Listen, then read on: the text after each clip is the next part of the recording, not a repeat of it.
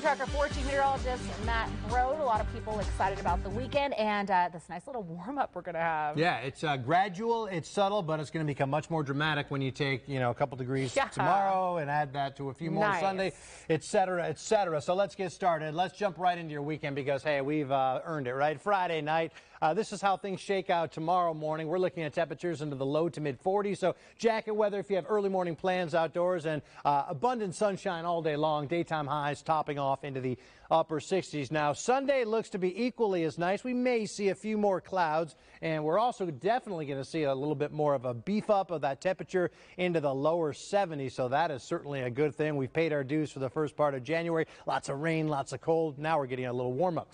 What we're tracking, sunny and warm conditions really for the next several days. That is really a given. Could see a few breezes again tomorrow. Nothing too windy. I think with elevation, maybe a little bit windier. And then finally, we are tracking some rain late next work week. We're looking at a pretty sizable pattern change entering southeastern Arizona. So in our Storm Tracker 4 Weather Center, this is a pattern change. Here's what we know, okay? A strong storm is likely to arrive sometime late next work week. That's what we know. Above average precipitation, also a good bet. Accumulating mountain snow also. Here's what we don't exactly know just yet. Precise rain and snowfall amounts, precise snow levels, and also precise timing details. These things will become in much better focus here over the course of the next couple of days, but put that on the back burner. Think about that because that will be our change that we're going to probably see into the middle to late portion of next work week.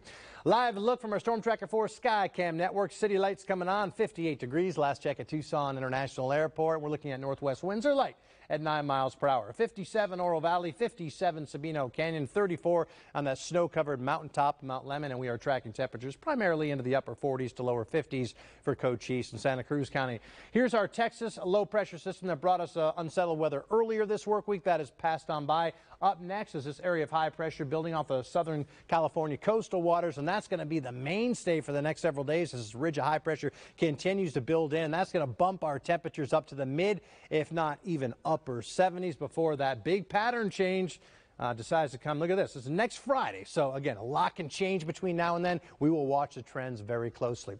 Tracking early morning lows on your Saturday looking like this. Upper 30s to lower 40s. And we'll track temperatures into the upper 20s for Benson, Wilcox. Daytime highs tomorrow into the upper 60s. So we're going to eke out a few more degrees of warmth tomorrow. And we'll keep things in the upper 50s to lower 60s, Cochise, Santa Cruz County. Your Storm Tracker 4 10-day tracker, upper 60s tomorrow, low 70s as soon as Sunday, mid 70s Monday. How about this for a bonus? Upper 70s Tuesday and Wednesday. Button up close to that 80-degree mark. I think we come in just shy. And then that pattern change. We still know a lot about it, but we still don't know a lot about it. So we, as always, ask you to stay tuned. But bottom line is Thursday and beyond of next work week, we could see a sizable pattern change. More on that in the coming days, Monica. That is one good looking forecast. Thank you for that, Matt.